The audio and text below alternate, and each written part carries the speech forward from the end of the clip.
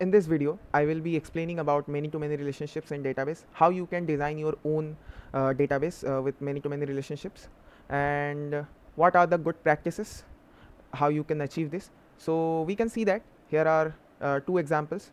Like one table is product table, which holds details of the products, and there is another table, user table, which holds the details of the users. Let's suppose you are designing database for your e-commerce application, and now what you have to do is there is a feature called adding products to your cart.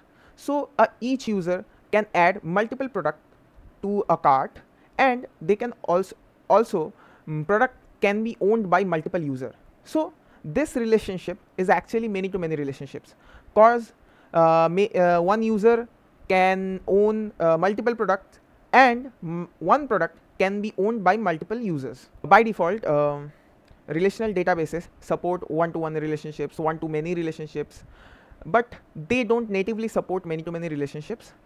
For one-to-one relationships and one-to-many relationships, you have multiple types of joins and foreign keys.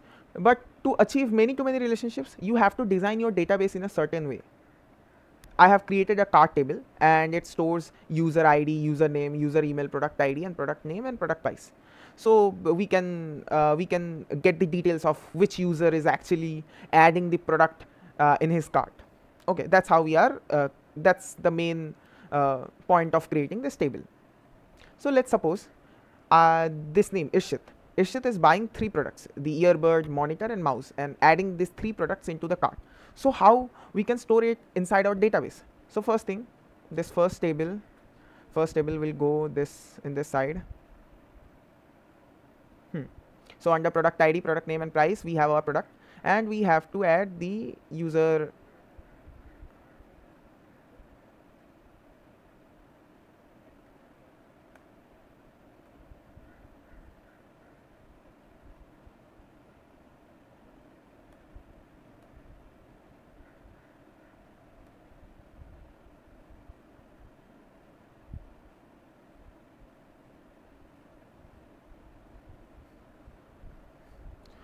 So you can see that we have achieved the many-to-many relationships.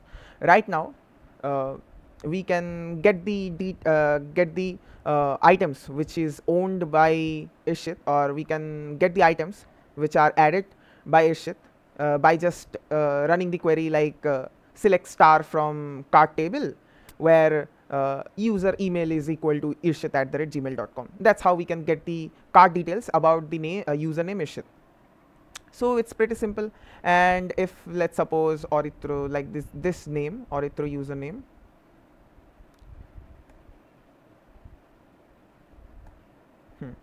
and let's suppose this username is adding adding this mouse.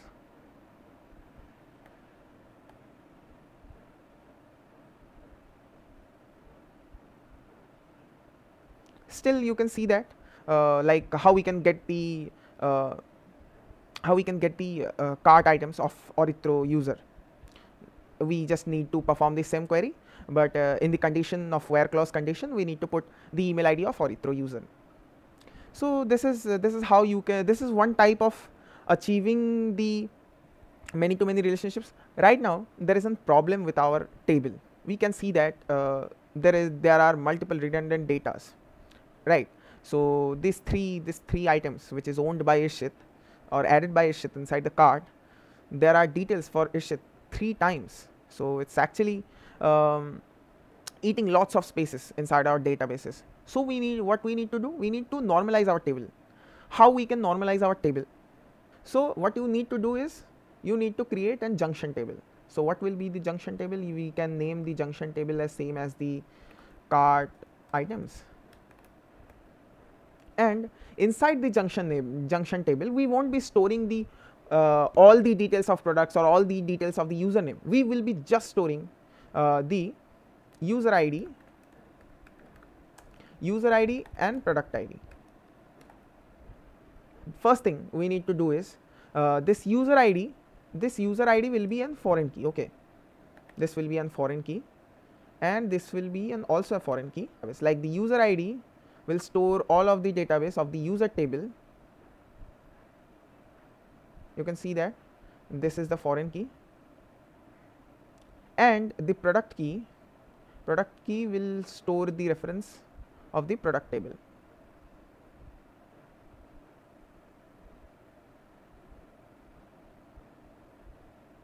For simplicity, I am just changing the colors for better understanding. So right now we can see that in our cart items we are not storing all the details of the users and user emails and product ID. We are just storing the IDs. Right now, if Irshit is adding 3 products into the cart, that will be stored inside. So in what way it will be stored in our cart items? First, the user ID 1 will have the cart item of 1, one will have the cart item of 2, and one will have the cart item of 3. So the user ID 1 is adding product number 1 to its cart, 2 to its cart, and 3 to its cart. So we can see that this is our denormalized form.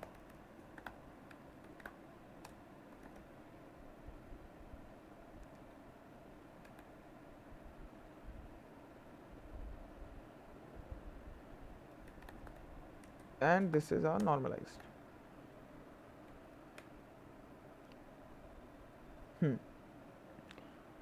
This is called a junction table. So what this junction table is doing, this junction table is actually storing the references of the other tables. Now we can see that cart items is in one-to-many relationship with our user table and also one-to-many relationship with our product table. Okay, so now if we get back to the design, the data type of our cart items, so what will be the schema of our cart items? If we check the schema of our cart items, so it will store user ID as foreign key, which will be the primary key of user table ID, and product ID will be foreign key, which is actually primary key of product table. So what is the primary key of our product table? It's also ID, the name of the event. Right now I guess you are having a doubt. So what will be the primary key of this table? So the primary key of this table will be a composite key. This user ID and product ID will make a composite primary key. So what is composite primary key? So what is a composite primary key? Is a key when more than one key is used to represent the uniqueness of a row. So this will be the schema of our cart items table. So how we can perform the query inside this using this junction table? So if we need cart details of user ID 1, we just need to write it in a way, select star from cart items, and then we will be performing joins 2 times. First time we will join using user table, this one, and on key cart items dot user ID will be equal to the user ID, which is primary key of the user table, and another join will be on product table on cart items product ID when equals to product ID's primary key, this product ID, and then we need to put the where clause, and inside where clause we need to put which user's cart items details we needed. So there is a problem with this cart items table. What the problem is, the more you add joins in your database table, it makes your data less scalable. Let's suppose you are storing data, you are partitioning your data into multiple servers, and you need to perform a join. On that case, you may get latency issues. That's why normalized form is not always better. If your database, if your data is sharded or partitioned among multiple servers, normalized form won't be that perfect solution for you. On that time, you will need your denormalized form again. So in our college or school, we always taught that normalized forms are always better, but that's not the case. Denormalized forms are always good for when you are horizontally scale your data.